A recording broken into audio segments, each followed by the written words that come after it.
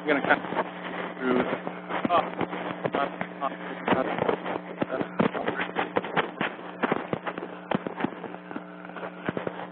if there's one thing that you can come away from this talk, it would be that Cosumnes is a scientific proving ground. It is of sufficient size to be meaningful.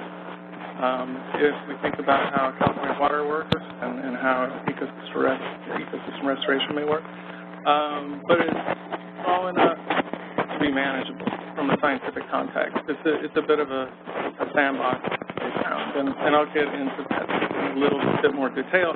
But it's also important to recognize that it has a long history of investment, not only by the NGOs and federal, state, and local agencies, and actually doing acquisitions out there and investing in underwriting the research, but being able to pinpoint certain that have applications to a much broader area. The research that has been conducted to date and that we continue to conduct has broad implications for the Delta, so the Sacramento Valley, the San Joaquin Valley, and the restoration of our river. And that goes back, predating 1987, so about 3 decades worth of direct data. So, it's a scientific proving ground. It has sufficient size to be meaningful, but small enough to be managed. A number of studies have come out of it, and all of those are interdisciplinary by design. Many of those are focused on groundwater and hydrology, some of those results. Certainly the physical processes that underlay process-based restoration, aquatic ecology, which remains the focus of much of what we do, and then also some terrestrial ecology.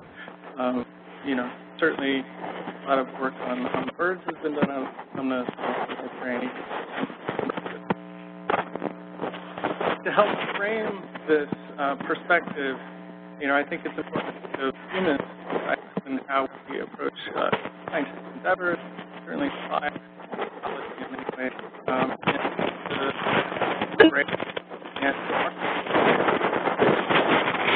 have some period of growth,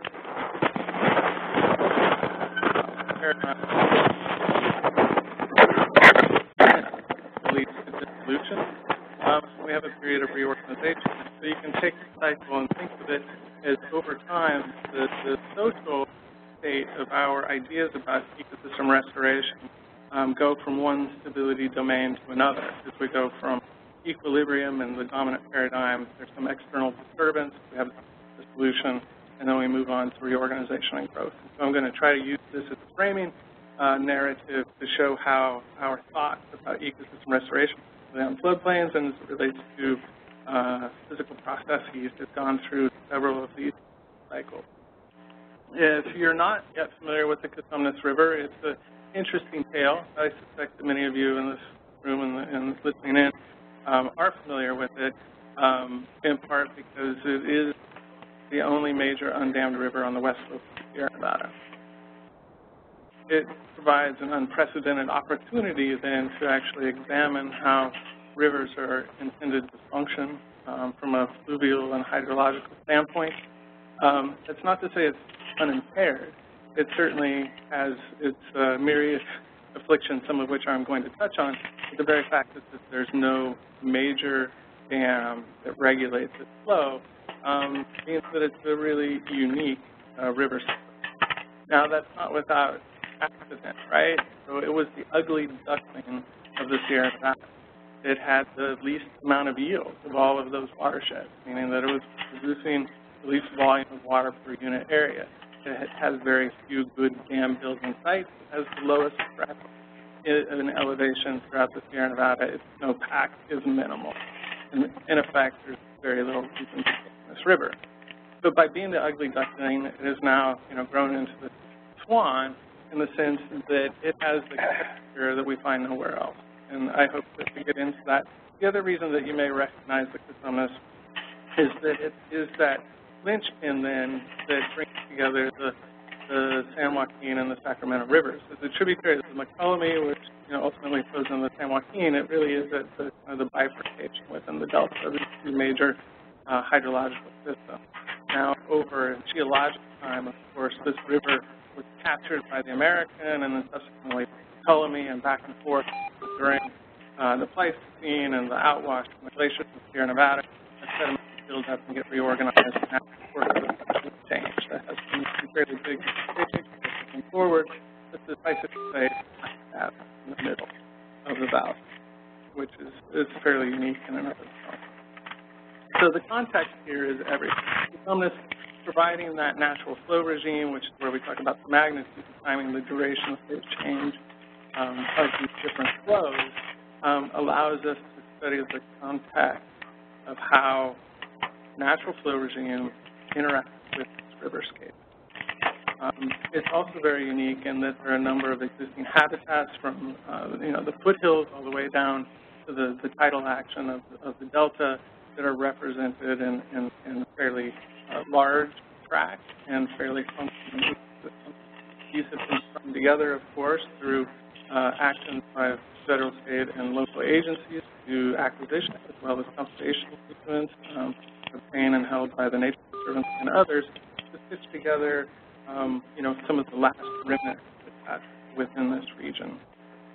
It's not to say that there hasn't been some induced change. I've mentioned that, but going from the Pleistocene to the ultimately Anthropocene, but the features on this riverscape have changed dramatically. They've certainly been simplified, but the land use change itself and the total amount of habitat throughout this region has also dramatically changed.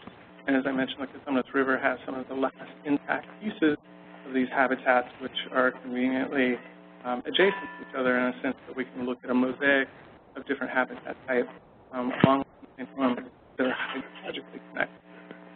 It's very different today than it was in the past, and there's been a lot of work by San Francisco Estuary Institute, Whipple, a student of mine at UC Davis, and others to try to recreate the past of the Delta. And I'm sure many of you are familiar with this report, but I think it was foundational for me to see the evidence for what was. And I think it's very different than perhaps this idea of gallery forest from end to end, is that there was actually a lot of standing water. And I think by the end, that's where I would like to get back to. So the hydro modification on this riverscape, of course, includes the channelization and levee building, the dams on many of these other rivers, diversions. I would also include in this the groundwater diversions, many are acutely aware of now. And these have had tremendous implications to the floodwaters in the natural flow regime of the rivers in the valley in particular. But when we talk about that flow regime, we're talking about the magnitude, timing, duration, frequency, and connectivity going forward. So we're in this period of growth and thinking about how riverine ecosystems can be restored. So during the early days, 30 years ago, and seeing these extant habitats that were available, whether they were riparian forests, tidal wetlands, et cetera, that there was this idea that we could begin to restore some of the intervening properties in such a way as to create this continuum. That led to a paradigm of horticultural restoration in which we were spending a lot of time and effort, planting saplings and acorns and trying to jumpstart late sterile stage forests and so forth. And so we were looking across that continuum of succession and riparian systems and trying to intervene in a fairly meaningful way. I would suggest this is kind of a linear approach to trying to achieve some ecosystem restoration objectives, such as maximizing biomass over time. And the histogram that you see shows the number of acres that were restored in the Cosumnes River Preserve over a period of time, and you can see that there was this initial period of growth and then perhaps it began to taper off in some way. In part because a lot of these restoration efforts didn't fulfill their full objective in creating ecosystem processes, right? There were a number of trees out there. They did provide some habitat for birds and others in terms of things like nutrient cycling and reproduction, other facets of a functioning ecosystem they happen to be missing. And in part, it wasn't just riparian restoration that was happening in California and the Delta in particular, but throughout the United States, we were spending a lot of money. In some cases, over $1 billion a year in restoration, but had no form of assessment or monitoring. Those projects, we had no real sense as to where they were going. And many of these projects were not designed to actually evaluate the consequences of these restoration actions, right? So it wasn't until we started to investigate this that we saw that horticultural restoration often alone was insufficient to meet all of those objectives. Additional synthesis began to indicate that restoration as a science in particular needed to be heavily embedded with policy. And I think we can recognize now that you can't have one without the other, that embedded in this as well as uncertainties in the science, and that we had to learn to accommodate that. And certainly the outgrowth of adaptive management was one of the consequences from that observation. We needed a general framework to approach this, and most of all, we needed monitoring. And it had to be not only the correct scale of measurement in both space and time, but it needed to be continuous. And I think that's one of the observations that I've been able to make from my work at the Cosumnes, is that without the monitoring, we wouldn't be able to say anything about anything. So during this period of equilibrium then, a number of things began to happen. The growth of ecosystem restoration science certainly progressed, and a number of other scientists and other systems began to recognize that floodplain connectivity in particular drove ecosystem processes. And it was those insights coupled with some on-the-ground observations that kind of led to a new paradigm. And so Ward and Tochner here suggest that restoration should focus on reestablishing diverse river functions, including processes of ecological succession, hydrologic connectivity, and the interface between aquatic and terrestrial ecosystems. Much of our thinking then at the Cosumnes is really based on an accident. And that accident happened to be a levee failure, right? So that, it's no surprise that a levee failed, but it was the outgrowth of that levee failure that led to a change and a shift in the paradigm in thinking about ecosystem restoration. In this case, it's indicated as 1985 that this levee breach happened. Based on my own analysis and some discussion with others, we think that it was probably the 1986 water year that led to this particular breach. It turns out 1985 was unremarkable in many respects. So it's not impossible for that to happen, but more likely that the high waters of 86 led to this levee breach. A sand splay was created. The farmer that was growing tomatoes at that particular time wasn't able to repair the levee and or plow the field, and what grew out of that was an accidental forest. 10 years later, there were a number of engineering levee breaches that led to some of these insights. So that accidental forest then was, that was the paradigm shift. It was that, wow, we could actually let rivers do the work. We could let rivers bring in the substrates and the nutrients and the water and the germinants in order to establish something that we've been working so hard from a horticultural perspective to do. And so we know a number of things come in with these floodwaters, right? Those sediments, the nutrients, the water. And then these propagules, sometimes pumpkins, other times fishes. But we didn't understand enough about the properties of these floodwaters in both space and time in order to say anything insightful about that. But starting with the engineered levee breaches in 1985 in a place we refer to as the Triangle floodplain, we were able to piece together a number of different insights and to provide some synthesis as to what process-based restoration is. One of those studies had to do with primary productivity. Dylan Ahern, as he was completing his doctorate, was able to conduct a number of in situ samples and relate that back to the hydrograph, which is in your upper left.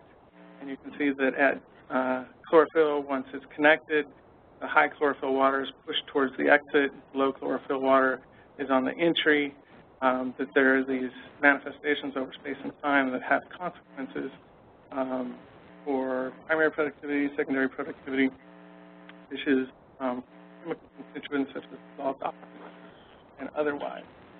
Based on the insights from water quality, the primary productivity, and then ultimately to zooplankton and so forth, we were able to stitch together the amount of time necessary to achieve these objectives, to maximize productive growth over time as a function of the natural flow resistance. So exceeding that threshold, floodwaters going on to the floodplain and the amount of, the amount of time, so the residence time, the water, the magnitude of those floods, the frequency of those floods, and so forth.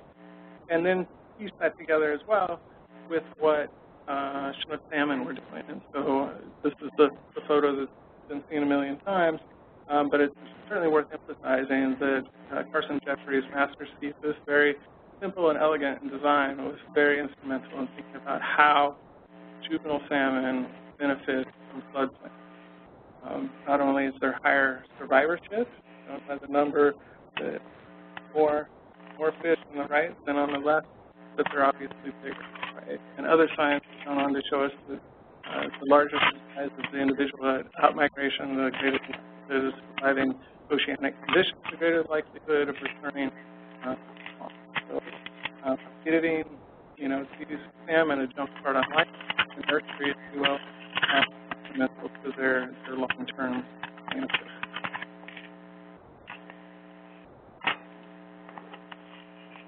The invertebrate productivity flows that drive a lot of that are intimately tied to the flow regime itself. So these multiple pulse flows that happen from mid-February to late June in a wet year, the duration of that floodplain, the residence time on there, the rate of draining, et cetera, has proved, instrumental to the connection between salmon growth and primary productivity. But we know that not all years are equal, and we know that those sediments that are either scoured away or deposited on the floodplain only happen in rare years. And we know that floodplain connectivity in itself in some years doesn't happen, as shown here in 2001, and certainly a lot of the work we've done this past year. I think total events that we have of connection. It's the long nature of these data that allow us to say with some confidence as to what the probability would be of achieving a particular outcome. Mm-hmm. That reorganization of thought, then, physical processes being driven by the hydrology, could be combined in a way which will process the restoration into the number of acres that underwent process-based restoration of the Cosumnes River Preserve. You could see that, by the late 1990s, that there was a real push then to replace active and or horticultural restoration with process-based restoration. And one way of framing that is that rather than looking at maximizing an ecosystem endpoint such as biomass, is that we begin to look at an ecosystem process and how that changes through time. So whether that's habitat creation, perhaps creating canopy gaps in lake barrels, forests, having rivers be able to do what rivers do. Thank you. So just a snapshot of what that lower triangle looked like shortly after the breaches, and there were fortunately in 1995, right before the 96-97 high water year. So this photo, I think, was in 1998. You can see the accidental forest patch there, kind of dead center, and you can see that one of these breaches is here. The sand splay that's created, cottonwood and willow forest starting to grow along its margins. This photo is a little bit dark, but suffice it to say that intentional forest, as they call it now, has grown quite rapidly based on some of our LIDAR work. Previously, we were estimating the growth rate of cottonwood in this area at 1 meter per year in vertical growth. Based on some other studies not shown here, we've been able to show that the growth rate in total biomass between horticultural restoration and process-based restoration is significantly different, and certainly the process restoration grows faster and puts on more biomass and adjusted for vegetation type. This is all well and good, but there remains a problem in ecosystem restoration in this case, and that is that the Cosumnes River is bone dry a good portion of the year. So achieving these benefits is limited to a very small portion of the year, and some of our other work, because it is interdisciplinary by design, has shown that groundwater withdrawals drive much of this disconnection. Remember that I said that the Cosumnes has a low water yield, doesn't have much snowpack. There really wasn't much water in this system historically terms of the fluvial portion of it, but this, having run bone dry, indicative of a much larger systemic problem. And that has to do with groundwater withdrawal, bones compression, one thing without growth, the other one salt, which reduces space, flows, connection, and the loss of what we might call natural capital, right? So when there's an early fall rain, so much of the water is being used for saturation in order to saturate the riverbed, so much of it's lost and unavailable for parts. So looking at this framework of how floodplains work and primary productivity relates to secondary production and the emergence of invertebrates and ultimately providing food to birds, bats, and fishes, is that we recognize that there was a missing component to the hydrologic regime. And ultimately, that was groundwater.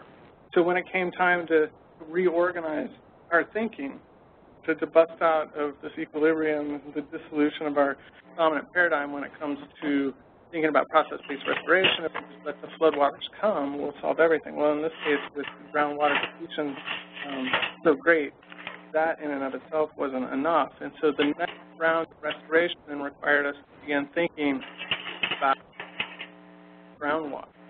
And so with in coordination with the Nature Conservancy and the California Department of Fish and Wildlife, we proposed a before-after control impact type experimental design to be able to look at the localized benefit from floodplain restoration with a specific focus on localized groundwater recharge, but also including components of carbon, product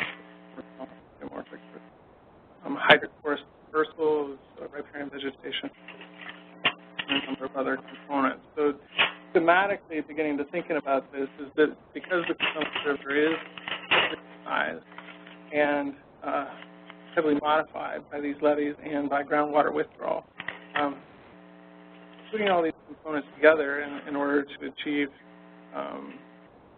a riparian forest adjacent to floodplains required us to think about all of those different components. And ultimately, if we had an ecosystem objective of providing more habitat for birds, for example, we had to think about soil carbon. We had to think about the local aquifer. We had to think about those floodwaters and how often they would connect to the adjacent floodplains. And so this most recent set of studies is now in the monitoring phase. I hope that I'll be able to report back on the success of our application for permits in order to flood the floodplain. But the design of the zone, which is just upstream from the triangle floodplain that we looked at previously on this property north of Twin Cities Road, ultimately would include about 800 acres of adjacent floodplain. And so understanding the implications for the natural flood regime, the natural flow regime onto the floodplain, and being able to recharge local aquifers, being able to provide habitat for juvenile salmon, being able to provide the nutrients and sediments necessary to promote riparian forests became the new focus. What's unique about this particular study, however, is that rather than just being horticultural or process-based restoration, this particular study actually combines the two of those. And so, almost 1,000 acres then would undergo some type of treatment. There, the horticultural planting of different appropriate species, or it would be a control, remnant forest or old fields in that floodplain, or some combination of the two. And so we're almost 3 years into the kind of pre-implementation monitoring for a baseline study, and with some luck in permitting, we'll be able to initiate the excavation at the end of the summer. And, it's 50-50 odds that an El Nino wet year is going to happen this year, the flood of the century, and we'll be able to look at these stacked ecosystem services over time. So, localized recharge, fish growth, carbon storage, et cetera. So to get back to that initial premise of the Cosumnes being a scientific proving ground, a lot of these ideas on things like setback levees and what the benefits are, whether that's floodplain storage, groundwater recharge, conjunctive use, et cetera, comes from that sandbox of us being able to actually look at a place that's small enough to be manageable from a scientific perspective, but large enough to be meaningful when applied to larger areas. So we're kind of at that period then of reorganizing our thoughts, in part because of the information now being provided by SFEI and the report by Allison and others, is that what we thought the Cosumnes was, a river like many others coming off the west slope of the Sierra Nevada, is actually a little bit different. A lot of the historical evidence suggests that it was the sink of the Cosumnes. And so all of that area in blue shown on this map from the 1850s was in fact standing water.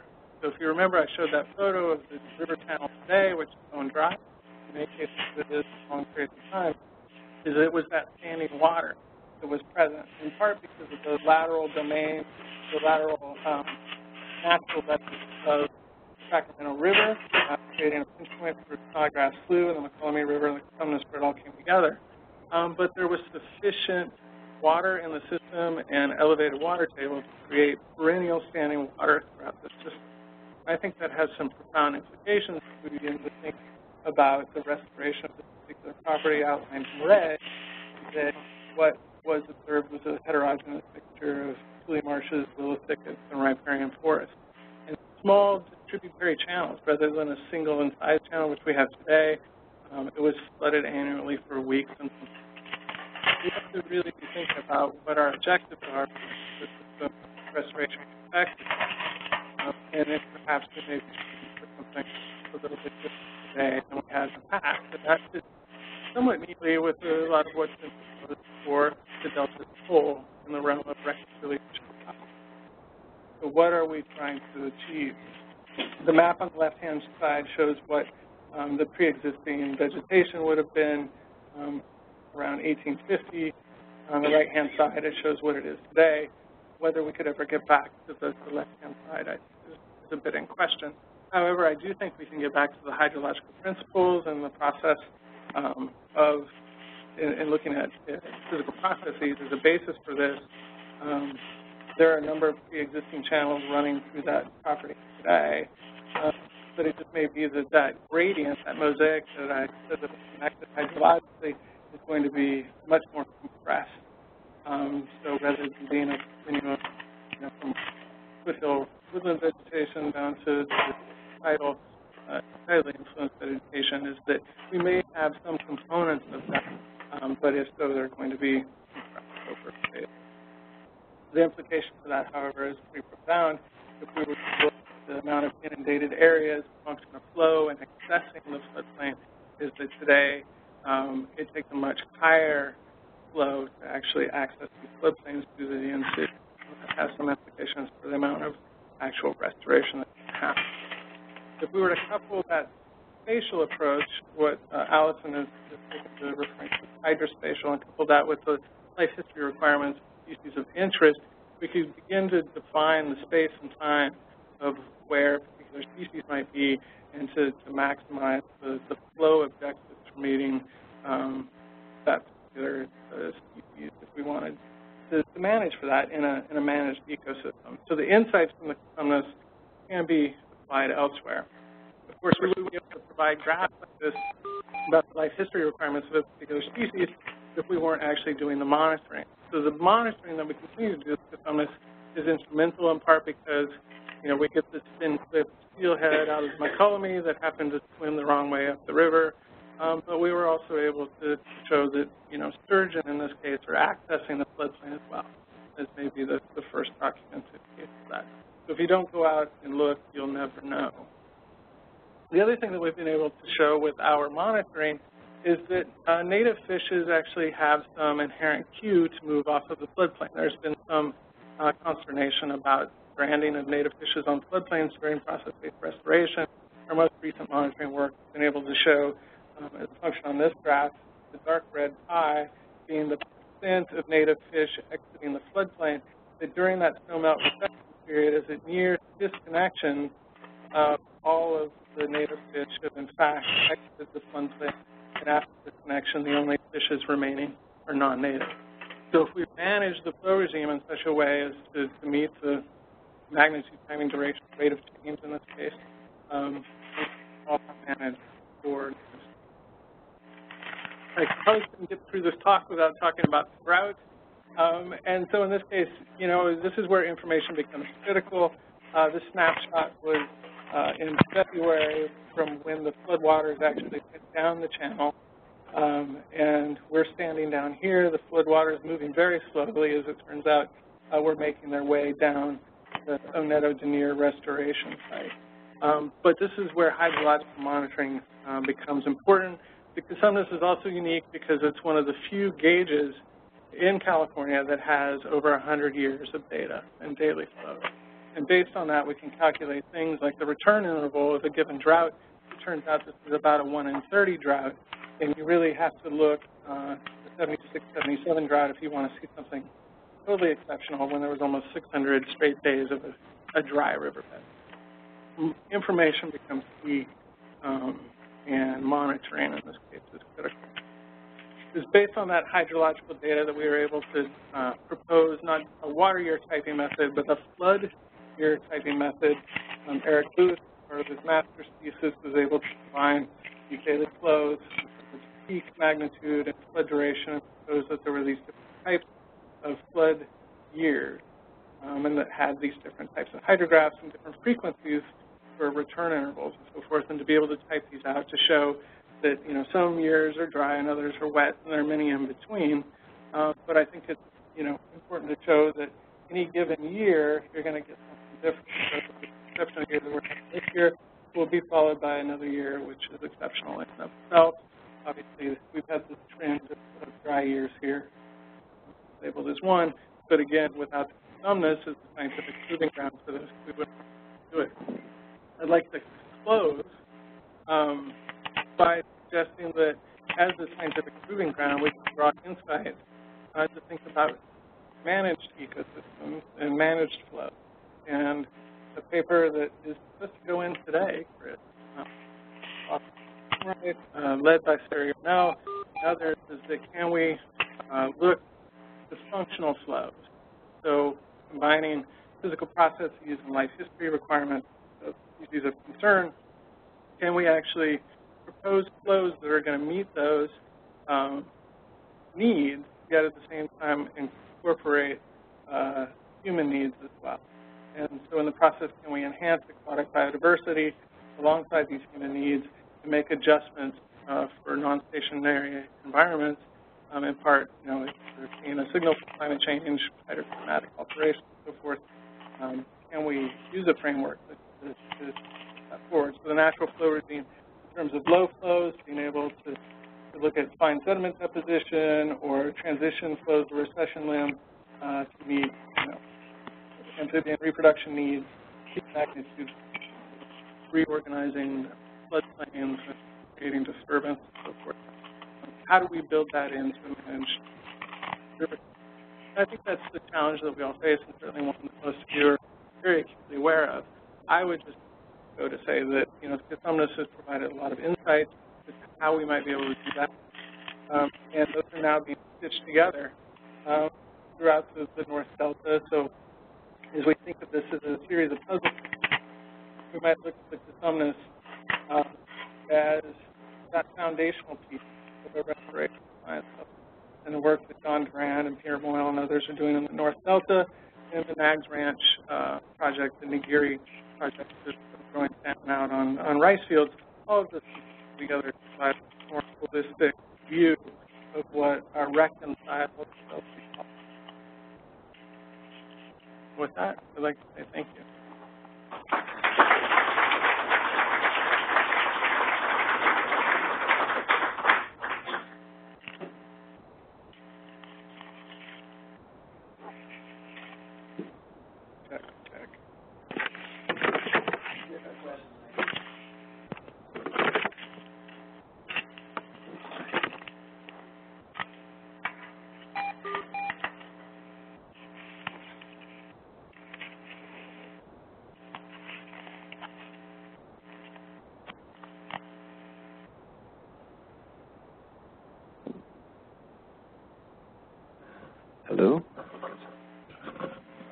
So you talked about native fish leaving the floodplains. Do you know, I know besides salmon and splittail, where do they go? Are there refugia near those areas that they throughout the year? That's a great question, and in fact, one component of the study that is yet to be implemented, in part because we're not quite there yet, is using pit tags to actually identify individual fishes. And we've been placing pit tags in fishes that are caught in these spike nets that have been providing some baseline information. Most of those have been, been focused on larger bodied native fishes. We don't have an array in the lower Cosumnes and its confluence with Montgomery, so we can't really say about where they go, but we have caught fish upriver at the Costello property, which is above 99, so some of them are certainly migrating upstream. I think what confounds that is that because the river does go dry over such a large stretch, they're either moving up really high, which may be doubtful, though, it's been documented that red-eye bass, in fact, have moved up quite high, and presumably came out of the delta, or they move, downriver. But in terms of on the preserve itself, that confounding factor is because it goes dry. We don't have any direct observation. However, we have started to re-catch certain individuals over the past couple of years. I guess the short answer is no. I have no idea where they're going, but we're trying.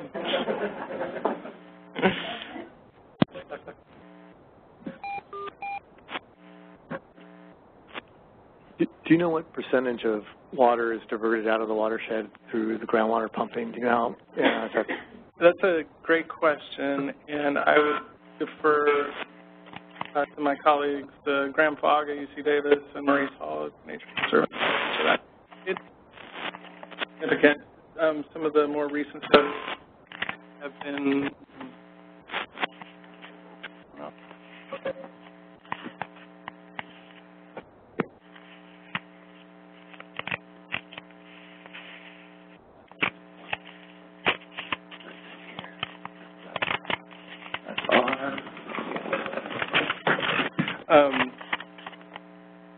so Graham Fogg and his students have developed both a local and a regional groundwater model, and then some subsequent studies in collaboration with TNC to look at the amount of water that would need to be recharged from an injection or stuff like that, to help bring back the water to the table so that there would be less of that natural to re-wet the channel.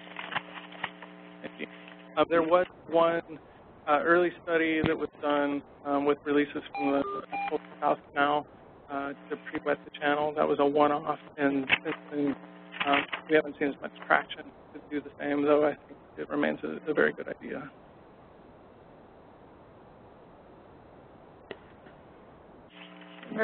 Probably simple question. I'm just curious where the river goes dry, because you have the tidal influence, and I've just never been up there, but I was just curious where it actually sort of becomes dry, so to speak. Right.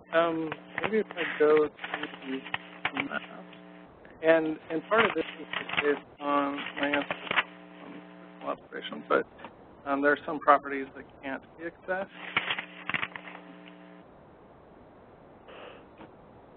Just as kind of a point of reference, if you're familiar with the McCormick-Williamson tract being down here, I-5, as you head up to the preserve, and we talked about that triangle floodplain. Adjacent to the lower and triangle floodplain, there's usually standing water for a good portion of it, though at the lower floodplain it does go dry. There's small ponds. I've seen raccoons by the tins, feasting on these small isolated ponds.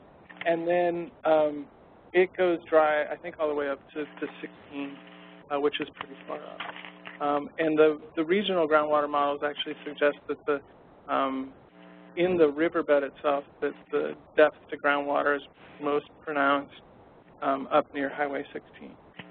So in these far upper reaches. Obviously, as you get closer to the tidal influence, the hydrostatic pressure is going to meet right there, and so you'll have a filling of that so it gets shallow.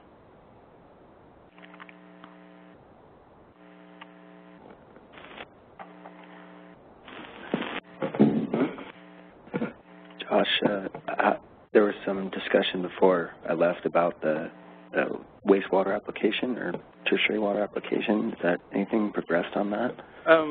So Garrett is referring to a TNC inspired idea, and if there's someone that would like to comment on that, I'd be happy if we could. No, there was. Rod, do you know anything about that? Is that a bad can of worms for me to open? I don't have any detail to add to that other than that it's still an idea that's being explored. Basically, we're working with the Sac Sanitation District to do more of that pre-wetting exercise that Josh referred to that showed promise. So stay tuned. I brought that up because last week we had a speaker that was here talking about stormwater capture, and just thinking that it's kind of a similar story, different version. Yeah, Josh, you mentioned that you're going to be trying to move some earth. I thought you said towards the end of the summer here. I just wanted to know what, obviously this area provides a lot of habitat for not only juvenile fishes but avian life as well. How are you approaching, or have you approached designing some of these floodplains for various species and in terms of grading options? I see Dr. Gross in the audience, who's the lead on this particular project. Perhaps he would like to address that. Yeah, I guess I would add about that I think we're recognizing that some birds use early successional riparian forests that isn't well represented in some of the horticultural plantings that were done previously. So the idea here is to represent things like willows and cottonwoods more in the planted activity. We expect those to represent disproportionately high in the natural Greek roots as well.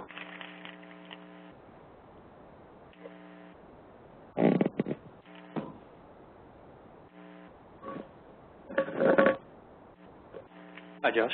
Can you make a couple comments about the vegetation that's forming in both your accidental and, intentional forest? I mean, in terms of overstory and also an understory, what kind of diversity are you seeing? And how many species? And, I'm especially interested in what's coming in for the understory, just because of the potential for so many weeds to recruit onto the site through flows. Yeah, that's a great question, Drew. I, myself, have not done any of that sampling in at least, I think, 10 years at this point. So I know that TNC has an active monitoring program in those particular areas. I've been focused more on structural components, structural diversity, and remote sensing side of things.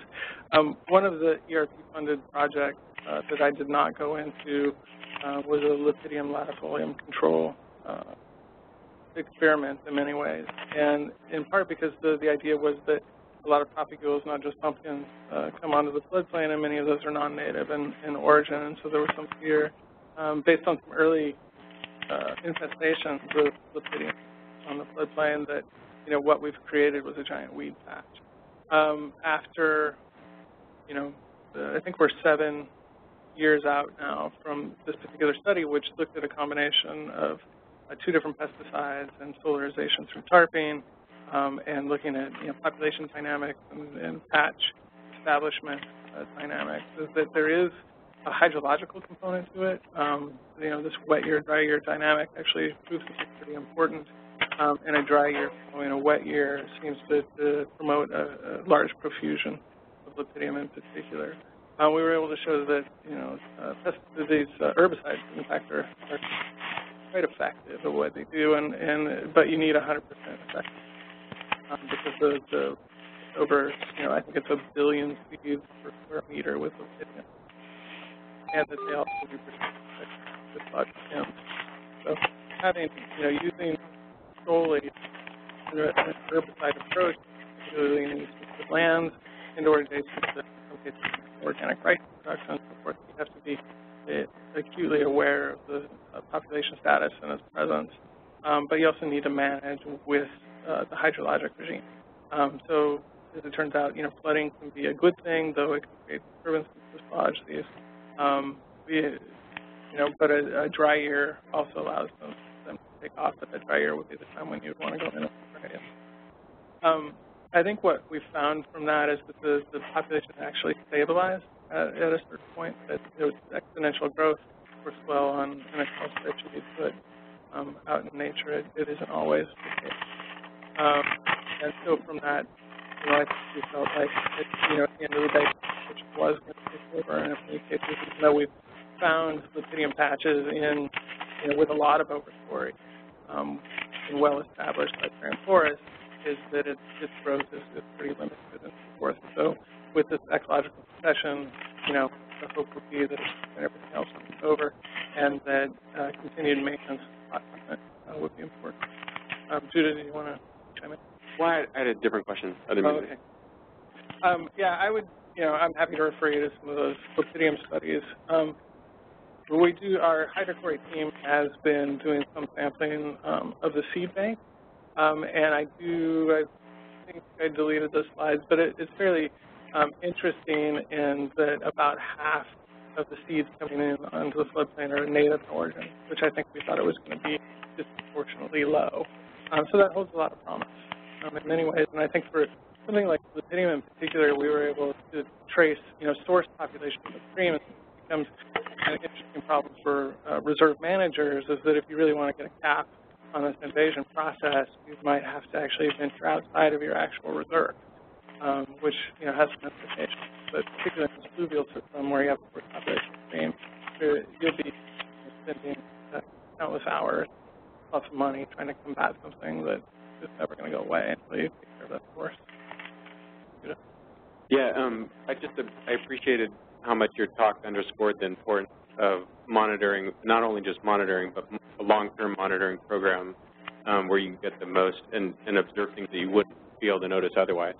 And I'm just curious, I know logistically it's got to be a nightmare trying to organize long-term monitoring programs around a system.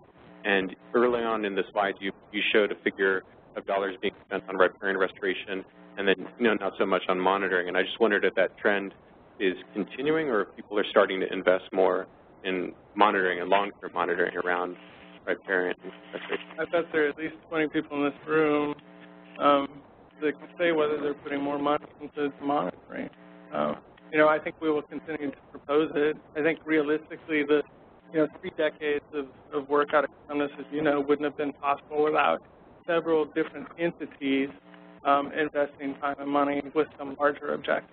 So it isn't just, at the university level, us, trying to do the science and working on, 3 to 5 year grants in order to do that, but, recognizing that part of the larger objective is collecting the information in such a way that we can inform other places. And, over time that begins to develop some inertia to it. It's not to say that everything's continuous. We did some bat studies out of, UC Berkeley was out there using acoustics to be able to do that. And those were just a couple of years or something like that. It's informative, but as you say, without the kind of continuous monitoring in place, it's difficult to pick up these trends and things that may be episodic in nature, which I think we've been fortunate enough, particularly in the aquatic side of things, and birds, Point Blue should certainly be pointed out as being an active partner in all of this, and their long-term studies have certainly proven insightful. Hi. You gave us some description of the accidental forest and the intentional forest. There is the old forest, too, which has a really different structure. Well, there are a couple of different old forests. Do you want to clarify on that? I have a whole different talk about riparian structure that I could go into, but... Well, having just walked around on the site once, it's the one where there's no blackberry, no exotic species or sedges underneath. It's essentially valley oak and sedges and carrots underneath. Yeah, so there is a site that we refer to as the tall forest. I know that some of the reserve managers have a different name for it. And it was the focus of some dendrochronology work that was done. And in fact, it isn't quite as old as I thought it was. Some of those trees are on the order of 100 years old, not several hundred years old for valley oak, which is certainly large in structure. I have seen some native California blackberry out there, but as you know, the specific part anyway. There's native grave that they do. The hydrology in that particular site, if we're talking about the same point, is a little bit different, and there's a lot of influence, but there is some tidal influence. It seems to be perennially wet, and perhaps that's kind of where I'm getting to. The nature of this larger mosaic floodplain to be very, very different, and perhaps it's being perpetuated because of its spatial position and context. I could refer you to some other stuff about this, comparing that specific site in terms of diversity to the accidental forest, because we've run some of those numbers on composition, diversity indices and turnover and things like that. Anyone else? Well, that was great, Josh. Thank you. Thank you all. And just a reminder, the next talk, the last talk in this series nominally, will be the 28th in this room with Robin Grossinger here to talk about the Delta Landscapes Project. So keep a lookout for that. Thanks.